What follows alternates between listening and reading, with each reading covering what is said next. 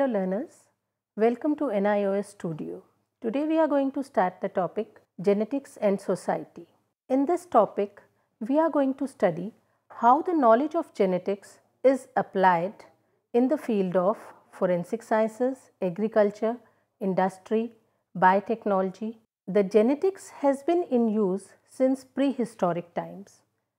We can divide this into three basic eras: the early ideas, the modern genetics, and molecular genetics. In early ideas, since the time of the 7000 before Christ or the 8000 before Christ, the people were selecting the animals and plants. The plants and animals were selected based on the desired characters like high milk producing, high yielding varieties. They were selected for domestication or the cultivation.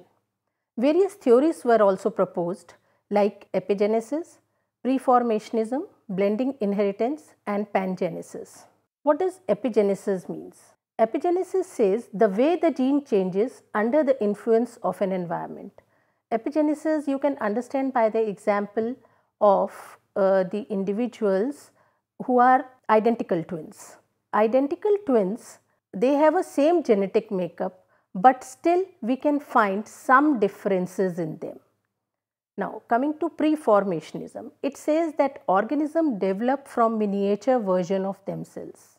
Then according to pangenesis, Darwin suggested that all cells in an organism are capable of shedding minute particles he called gemmules, which circulate throughout the body and finally congregates at gonads. Then came the theory of the blending inheritance. It says that the offsprings are merely an average of the characteristics of their parents. None of the theories they hold true in the present times. Then in modern genetics, in the early 20th century, lot of work was done in that. First was the Mendel's law of inheritance that we have studied in the previous chapter. Then chromosomal theory of inheritance given by Sutton and Boveri, which clearly showed that chromosomes are the carrier of hereditary material. Then mutations are the source of genetic variation. Lots of variability in the organism is created by the mutations. Then a population genetics, how nature selects an individual through some pressure in a population. The last era, that is of the molecular genetics, after 1950 onwards, Watson and Crick, they proposed the model of DNA, then central dogma of molecular biology, which suggests that how the genes they are transcribed and ultimately translated into the protein molecules. And in this chapter, we are going to study about the genetic engineering, DNA fingerprinting, genomics and bioinformatics, and gene therapy. Now, what is gene cloning and what are gene banks? You know, clone is a genetically identical individual. Means all the genes of the parent and the offspring are the same. And gene cloning is production of large quantity of identical individuals. Now, I'll give you the example of a first cloned animal, dolly sheep, which was cloned in Scotland. And they use the udder cells. Udder cells are the memory cells of this sheep, and in one of the udder cells, as we can see in this diagram, in fin dorset, the nucleus was used. Okay, nucleus, the cell carrying the nucleus of the memory cell was used, and another Scottish black face, which was enucleated. These two cells were fused. The memory cells of these two sheep were fused through direct current pulse, and that fused cell, once it started developing into till the blastocyst stage, that the blastocyst is an embryonic stage of the development. At the blastocyst stage, it was put into a surrogate mother's uterus, and then it developed once it matured and the dolly was born. So this was the first example of a cloned animal. How it was cloned? That we are using only the cells from the nucleus of the memory cells which contains the chromosome. It's not a normal sexual reproduction. Here only the memory cells of the fin dorsate was used, and the nucleus contained the diploid chromosomes in this organism. While in the sexual reproduction, we know that the gametes, they take part, gametes from two different parents, they fuse, and in this no such fusion of gametes takes place, and only one parent is responsible for the genetic makeup of the progeny. So, the dolly resembled the fin dorsate mother completely because the genetic makeup is the same. What is recombinant DNA technology? Recombinant DNA technology is a series of procedures which are used to join DNA segment to produce new genetic combinations that are of value to science, medicine, agriculture and industry. In this, we can take an example of an insulin. The human insulin gene has been put into the bacterium, and now the human insulin is easily available in the market for the diabetic patients, which was not the case earlier till we had this recombinant DNA technology. Then gene bank. Gene bank is a collection of bacteria or bacteriophage clones carrying a desired gene from other organisms in their DNA, and they are stored at a very low temperature for their future use. Gene banks are, we can say, a biorepository which preserves the genetic material.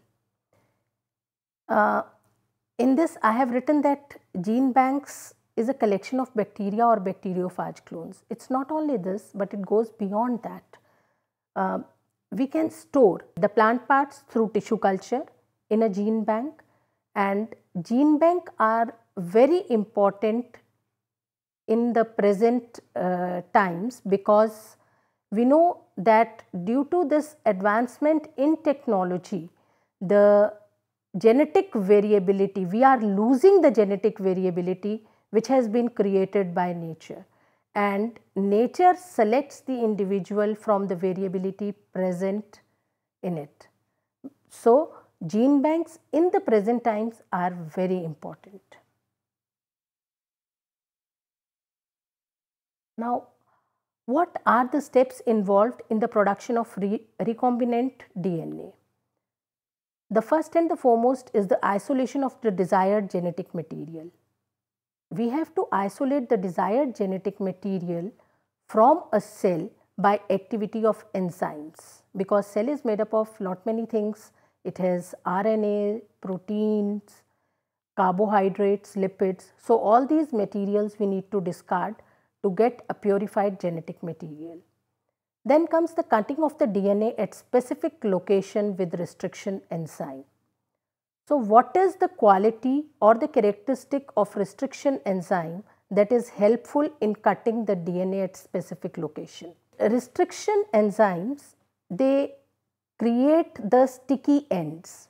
Now, because they are made up of palindromic sequences. What are palindromic sequences? These are the group of letters which form the same words when read both forward and backward. Example, Malayalam. If you read it forward, it is same M-A-L-A-Y-A-L-A-M, and if you read backward, the spelling are the same M-A-L-A-Y-A-L-A-M, Malayalam. So, it is a palindromic sequence. But in the case of DNA, the palindromic in the DNA is a sequence of base pairs that read same on the two strands when orientation of the reading is kept the same. In this slide, you can see that on the one of the strands of DNA, the purple one, that is from upper one 5 prime to 3 prime end, the sequence is GAATTC, and in the lower strand, the complementary strand, from 5 prime to 3 prime end, the sequence is again GAATTC. So, we can say it is a palindromic sequence, and the EcoR1 enzyme will cut it from the region between G and A on both the strands, as is it there in the slide. Now, once the EcoR1 cuts this DNA, you can see in the lower portions of the cut DNA that on 3' end we have CTTAA and G has been separated, and in the pink strand, the lower pink strand, the CTTAA is there and G has been separated. So, you can see that the flanking zones like this TTAA is the sticky end. This is the sticky end on which these sticky ends are created on the vectors as well as on the DNA which is to be inserted into this vector. Vector is basically a vehicle. It can be a plasmid or a bacteriophage which carries the DNA to the desired host. How this EcoR1 has been named. EcoR1, this enzyme is extracted from E. coli. The E, the first capital letter, stands for the genus and CO stands for the species, and R is the strain, and 1 is the order in which these restriction enzyme has been isolated. As we can see in this slide, there is a orange colored foreign DNA which is to be inserted into a plasmid. The plasmid contains the restriction site, and the foreign DNA and plasmid are cut with the same restriction enzyme, as I have explained in the previous slide, to make the sticky ends which will rejoin, which recognizes a particular sequence of DNA called a restriction site. The restriction site occurs only once in a plasmid and is located within the LAC-Z gene, a gene necessary for metabolizing lactose. Besides this, the plasmid also contains an antibiotic resistance gene so that we can select out the colonies. As you can see here that the plasmid has been cut and the sticky end has been generated in the foreign DNA which is to be inserted and as well as in the plasmid. The restriction enzyme creates sticky ends that allows the foreign DNA and cloning vector to anneal. An enzyme called ligase glues the annealed fragments together. We have studied about the ligase in the DLA replication. The same enzyme is used here to ligate the foreign DNA with the plasmid. The ligated cloning vector is transformed into a bacterial host strain that is ampicillin sensitive. Now, our host strain is ampicillin sensitive.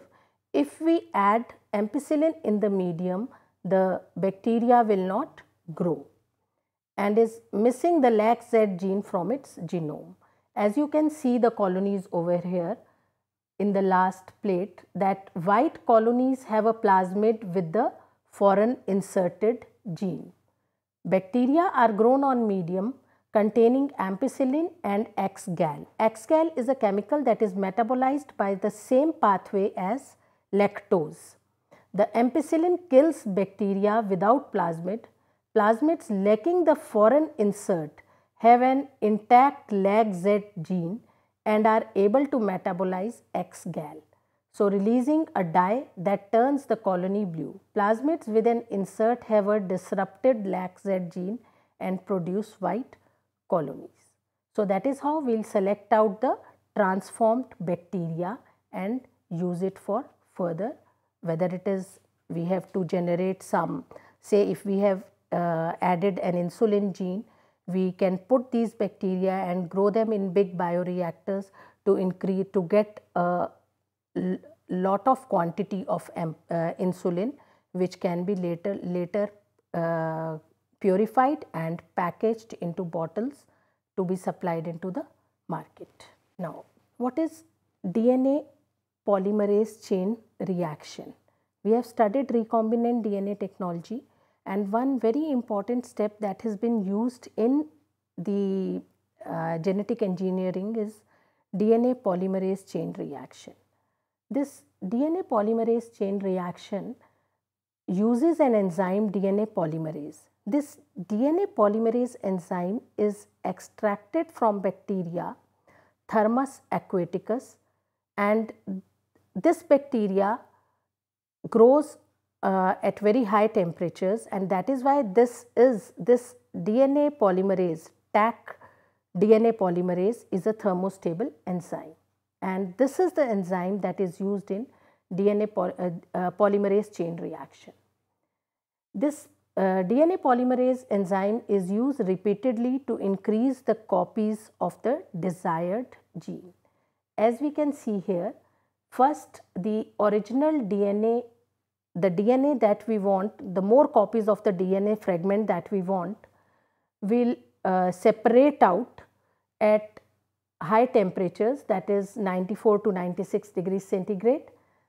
Along in the separated DNA molecule, the two templates of the DNA now that has been separated, we add primer and DNA primer and the nucleotides, because these nucleotides, primer is required because DNA polymerase requires the primer to which it will add the other nucleotides at the 3' end to increase the or to make the new DNA segment. As you can see in the slide that annealing will take place at 68 degrees centigrade, and again this is the tube will increase the temperature so that the strands again separate out, and every strand will make its own complementary strand. So that is how we'll increase the number of copies of the DNA fragment by the activity of Taq DNA polymerase enzyme, and it is used frequently in DNA fingerprinting. Now we'll take up the other topics in the next part of the genetics and society, and I hope now recombinant DNA technology and how DNA polymerase enzyme is used to increase the copies of the desired gene. These two concepts are very clear to you. Thank you.